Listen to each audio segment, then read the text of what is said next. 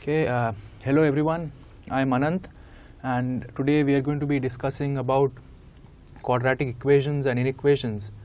And these equations are encountered many times in a lot of scientific problems and in math in general.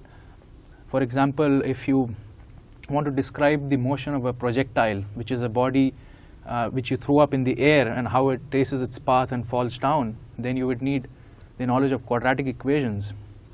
Similarly, if you deal with problems involving area of an object, for example a rectangle which is the product of its width and its length, then of course again there is a product of two variables and you could be dealing with quadratic equations. And another example is a lot of problems involving speed, distance and time.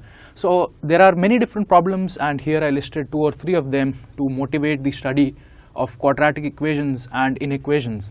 And before we begin the study of quadratic equations and inequations, I would like to introduce the concept of a polynomial in general. So let's start with polynomials.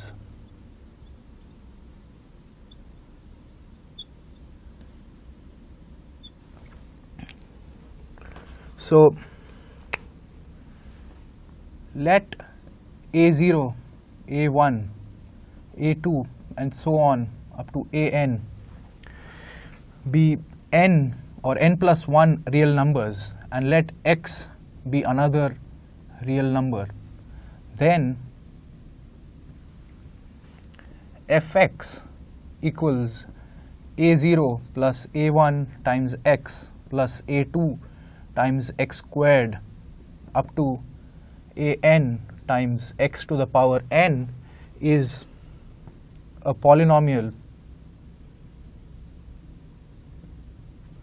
in x of degree n. So what is this degree n?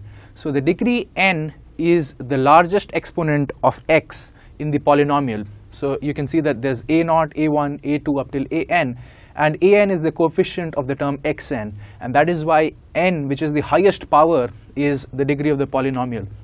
So there are a few things you need to keep in mind. So all exponents of the variable x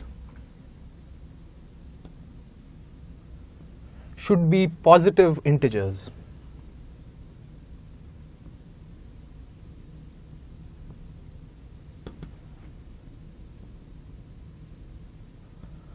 So they can't be fractions or they can't be negative numbers. So for example,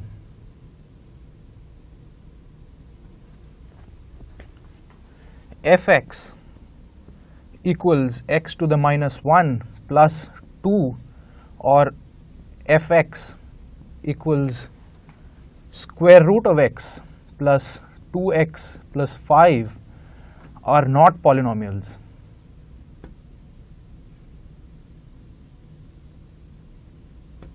Why is that? Because here the exponent is negative. So x to the minus 1 means that the exponent is negative, or here the exponent is not an integer, it is half, or so that's how the square root is defined, and that's why these two are not polynomials.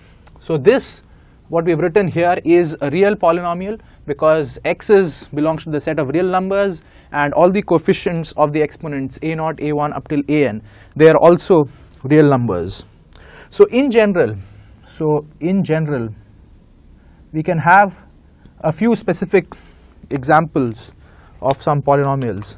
For example, a linear polynomial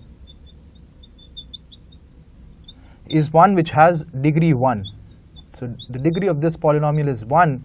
So an example could be fx equals ax plus b, where a is not equal 0.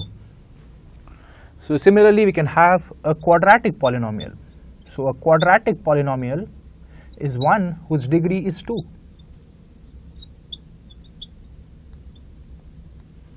So the degree of this polynomial is 2, and you could represent it in this notation.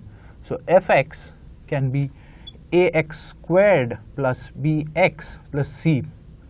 Of course here your a cannot be 0, because if it were 0, then this would become a linear polynomial. You wouldn't be having a quadratic polynomial. So similarly, you could have a cubic polynomial where the degree is 3, or you could have a biquadratic polynomial where the degree is 4, and so on and so forth. So these are the different classes of polynomials. So now a polynomial can also have roots. So the next concept to discuss is the roots of a polynomial.